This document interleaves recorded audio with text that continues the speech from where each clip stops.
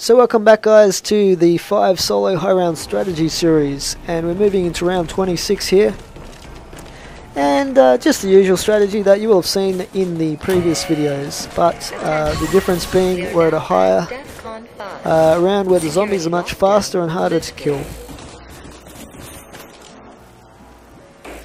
So when it comes to shooting your way out of the pack-a-punch room, just be aware that your weapons are going to have less and less effect the higher the rounds you get. So eventually you're probably not going to be able to clear out the opening area in the very high rounds. And when that happens, at least the first time or two that happens, you'll want to take the exit out the back, which is the teleporter. So that'll either take you to the laboratory area, and I get a max ammo here, so I'm just going to throw out my monkey bombs, use them up, and grab the max ammo here.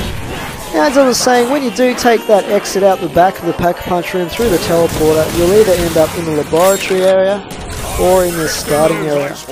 So just be ready for that and have the elevators called within the laboratory and within the starting area, ready for you to run into them to make an escape. Now, once it starts getting difficult to shoot your way out of the pack-a-punch room, you're probably best starting each round just down in the war room itself, and just starting your run as the zombies spawn in.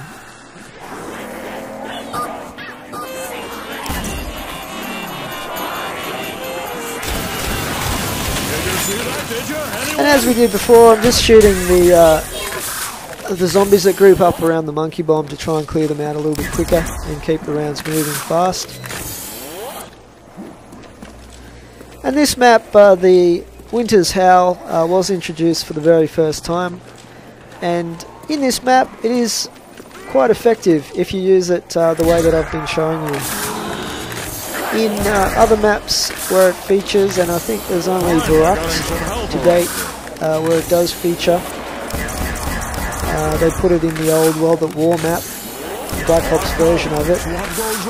It's not really very useful in that map, so I would probably avoid it in Verrucht.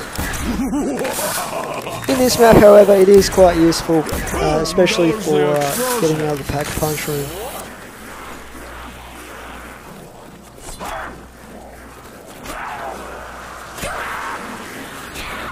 Now, I'd be interested to know what your favourite wonder weapon is. Is it the DG2, the Wonder Waffer? Is it the DG3, the Thunder Gun?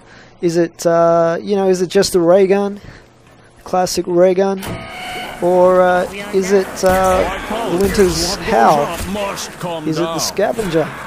And God knows what else we'll get in Shangri-La. So let me know in the comments, what's your favourite wonder weapon? Personally, I would say in terms of devastation and usefulness, the Thunder Gun really can't be beat. There's no way you can make it better than it is, really. It's a one-hit kill at any level, provided the zombies are at close range. That's the one thing you could improve with it is the range of it, and that's the only minimal limitation to that weapon. So it is hugely overpowered. But overpowered is good in zombies. Probably second to that, I would have to say the Scavenger. The Scavenger is an awesome weapon, and yes, it is a sniper, and there is no way you can really snipe on any of the zombies maps. I don't care what Treyarch tell you. Call of Duty was supposed to be a sniping map. Well, they said the same thing about Noctua and Totem, can you believe it? And while you can snipe, the remaining couple of crawlers, there's no way you're going to sit anywhere stationary for long enough to be sniping in any of the zombies maps through a regular round. But the Scavenger is a one-hit kill up to round 34 in Call of the Dead, and after that, it loses its power gradually, but it is still an incredible weapon. And just about every time I use it, at least early on, I couldn't help laughing at the kind of devastation that it does. It just vaporizes the zombies in a cloud of pink mist, basically, which is pretty sweet. So I do like that weapon. Otherwise, the Wonder Waffer obviously is a classic, and it's a great weapon in Doris, especially Pack-a-Punched. But it doesn't kill, it doesn't kill the whole swarm of zombies all at once in the way that the Thunder Gun does. Now, I haven't even mentioned the VR11. To me, that's not an offensive weapon at all. It's sure, it is a wonder weapon, but to me, it's not an offensive weapon. You can't really kill zombies with it, and it's pretty useless for anything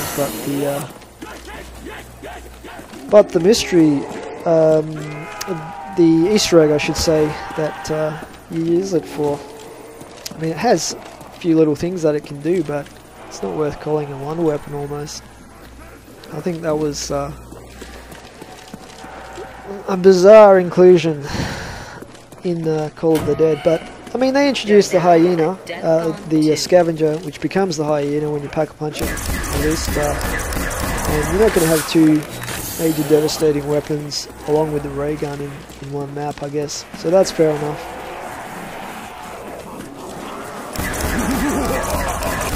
The other thing in these Black Ops Zombies maps that differs from the World at War maps is the weaponry that you get in the mystery box. The old World at War map had the World at War weapons in it, obviously, so you had things like the Browning and so forth, those heavy machine guns that had a lot of ammo, and you had things like the flamethrower as well. Now we're talking. Now I really miss those heavy machine guns in this. In the Black Ops Zombies maps. To me, they should have included at least one of those in the mystery box. It's kind of annoying that the weapon with the most ammo is the RPK, because it's not that good a weapon, and I miss the old Browning. Now, I kind of understand why they didn't include stuff like the flamethrower, because if you get people finding a glitch where they can sit on top of a cabinet like they had in this for a while, or behind a barrier where the zombies can't touch them, people would just sit there with a flamethrower which never runs out of ammo, and basically cheat their way up the lobby boards, the lobby leaderboards. So I do kind of understand why they removed that from the game. Although they could have had an underbarrel attachment in one of the Pack-a-Punch weapons, similar to in the multiplayer game where the flamethrower has limited ammo capacity, that would have been pretty cool. I mean, you get the master key, so why not the flamethrower? That would have been much more fun in zombies. Anyway, if Treyarch bring out a standalone zombies game, or if they introduce zombies mode in a future Call of the Dead, then hopefully we'll have some new weapons to use, and hopefully they'll introduce some heavy machine guns in later maps. Anyway, the very final video in this series will be coming shortly, to be continued.